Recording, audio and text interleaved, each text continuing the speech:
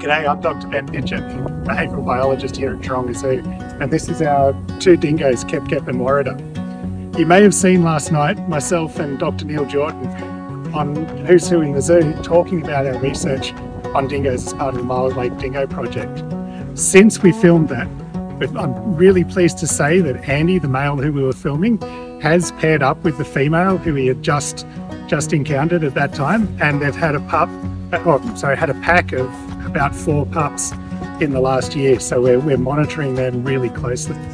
Now, given that it's summer season at the moment and a lot of people are out and about camping on dingo country, it's really important to bear in mind how to be safe around dingoes. So the number one rule is don't approach a dingo. Just keep your distance and enjoy them in their natural environment.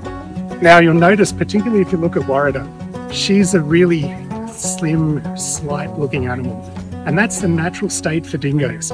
So quite often we think dingoes look hungry when we see them, but in actual fact they're normally quite a skinny animal. So whatever you do, don't feed dingoes. As Neil said last night, a fed dingo is a dead dingo.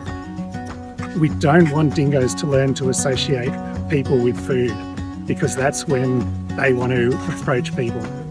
If we can leave dingoes alone to be the natural apex predator that they are, they can maintain their really important place in the ecosystem, and we can enjoy them for the beautiful animals that they are too.